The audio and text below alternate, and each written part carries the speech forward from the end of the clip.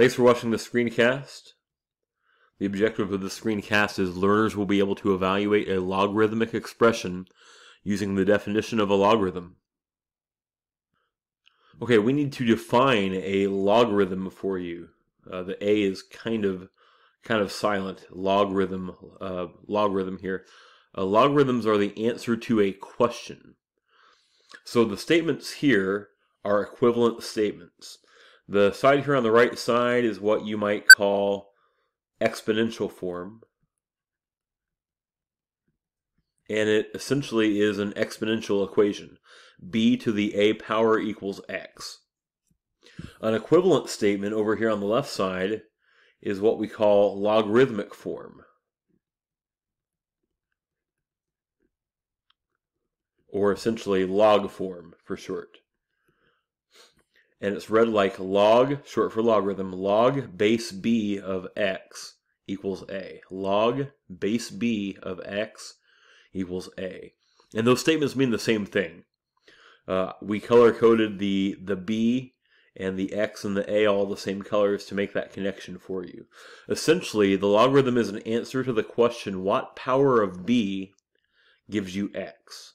What power of the base gives you this as the output? So the logarithm itself is the exponent in the equation. Notice the location of the a here in the exponential form. B to the a power equals x. So let's look at some examples of evaluating logarithms simply by using that definition. Let's start here on the top left where it says log base 4 of 16. Log base 4 of 16 essentially says what power of 4 is 16? What power of 4 gives you 16? And the answer is 2. So we say that log base 4 of 16 equals 2.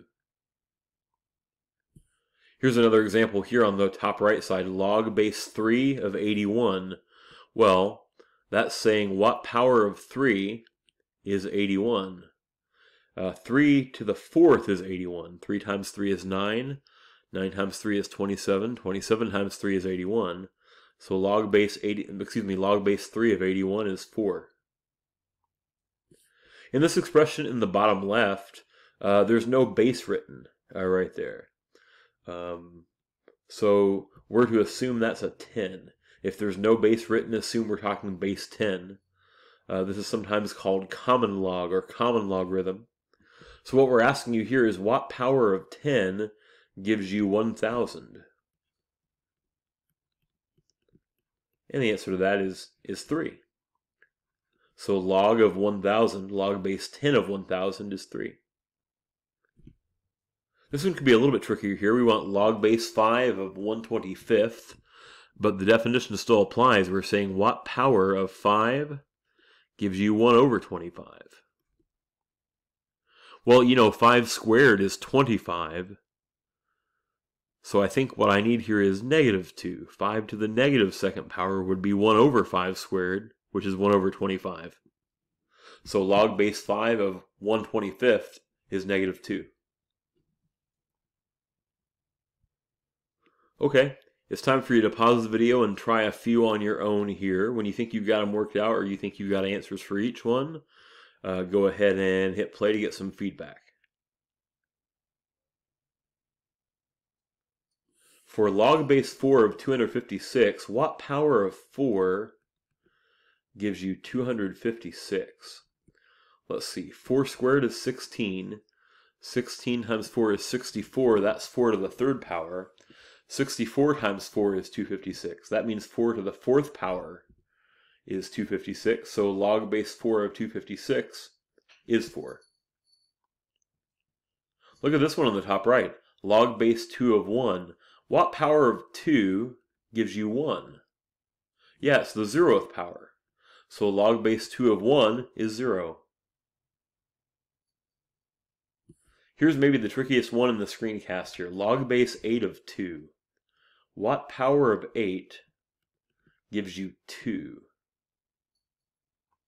You know, I know that 2 is or rather that 2 cubed is 8.